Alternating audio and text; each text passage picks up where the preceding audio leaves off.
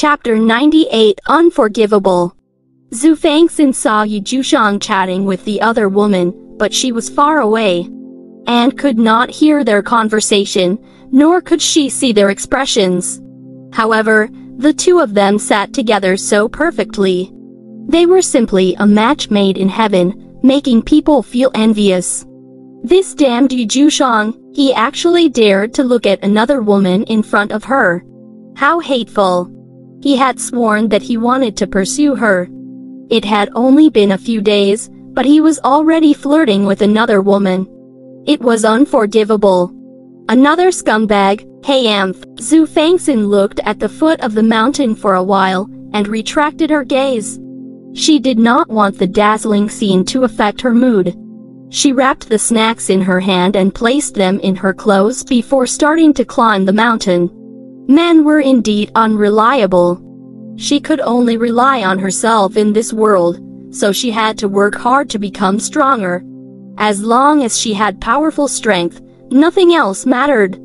Xue Fanxin turned off the messy images in her mind and concentrated on climbing the mountain. Although hiking was an arduous task, she knew that it could exercise her body and was a must to become stronger. She climbed the mountain not because Jiushang had instructed her to do so, but because she wanted to become stronger. In order to not let anything else affect her, Xue Fanxin did not turn back to look at Jiushang even once after she started climbing the mountain. Therefore, she did not know that he had fallen asleep after being drugged while she was still working hard to reach the peak. Xue Fanxin looked at the fainted Jiushang.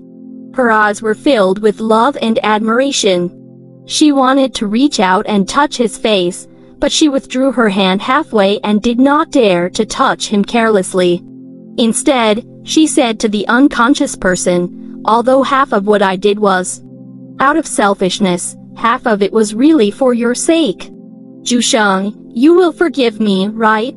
You definitely won't fall out with me over an insignificant and recently acquainted girl, right? I know you're angry about what happened back then. That's why you're so cold and heartless to me.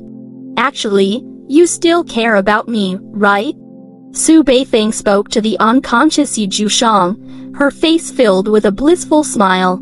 At this moment, a woman in yellow walked over and stood behind Xue Fanxin. She bowed slightly and said, "Miss, Hanji is on the move.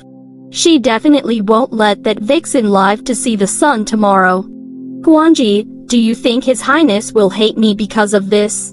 Xue Fanxin suddenly became worried. When she thought of Jiushang's angry expression just now, she felt an inexplicable fear as if she had touched his bottom line. "Miss, you're doing this for His Highness's sake, so His Highness won't hate you. He'll be angry for a while at most. After he's appeased, he'll think back carefully and definitely understand your good intentions. Even if he really hates me, I have to do this. That woman must not live, or else His Highness will be in danger if the Ghost King finds out about her existence. Yes, please don't worry, miss. It was Hanji who took action. The vixen will definitely die without a burial place." Huangji looked at the nearby mountain and revealed deep killing intent towards the person climbing. How dare she have feelings for the man her miss was in love with?